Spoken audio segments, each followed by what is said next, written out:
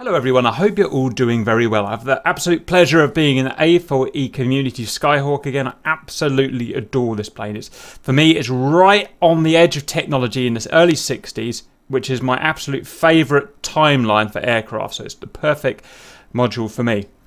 And today we're looking at the radar warning receiver. It's a very early version of it, but it's just cool. So much cooler than the modern ones we see in the F-15 and the F-18 and all that super high-tech stuff. This is when it was just being invented. So what we have, as per one of the manuals, is the RHWS, mainly an APR-23, which is a radar homing and warning system, and attached the APR-27 alert receiver system. So it's this panel here. And it doesn't have a fancy display like in the kind of contemporary modern aircraft. It's just done by sound, which is super cool. So let's get going. The sounds will be quite high so you can hear it well. To energize it, we're going to have that guy up. We're going to set this to REC. We can have off standby REC RPT. No one can seem to work out what this does, but I have it on and we get the lights on these two guys here. We can test them with a test here and that there. We can turn the bass tone sound up and down. We can turn the missile alert tone up and down, which we haven't got until we get fired at. We've got an SA6 out there somewhere. This guy here appears to be to isolate audio or audio and visual. So that would be visual only. That would be audio and visual. I stand to be corrected there, but that's what it seems to do. It doesn't specify in the manuals. We also get, as you know, our visual alerts here. So the next thing is we're going to wait until we get nailed by the hostile. That is, we detect his search. And we will be able to tell by the shift in tone on this unit here that we are being searched. There, you can hear that weird ghost sound. So we're now detecting his radar search, which is really cool, right? How cool does that sound? So eerie and early technology. I love it.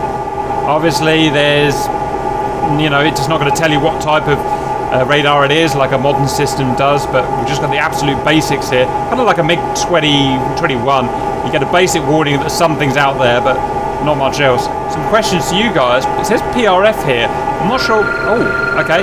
That is now a spike, so he's now tracking us with his radar, and you can hear the kind of hertz of the amount of times that radar signal, his radar signal is bouncing left and right. Now we're just going to wait for the missile to fire. That is a missile being fired, so it's got guidance information that it's intercepted, and there's the missile on the nose there. And if we don't want that tone, we can turn that tone down, up or down. Pretty cool, huh? Just a question to you guys. It says PRF down there, which refers to the volume we can change. Are we actually changing the PRF frequency there? Or are we actually changing the volume on that knob there? You guys let me know what you think. And for this guy here, obviously off standby, REC and RPT. Do you guys know what REC and RPT actually stand for? Receive and what? I'm not actually sure. I can't find that anywhere. Appreciate it if you guys can let me know that, and then I'll put that to the top of the YouTube comments. That's it. There's nothing else really apart from to get hit by it.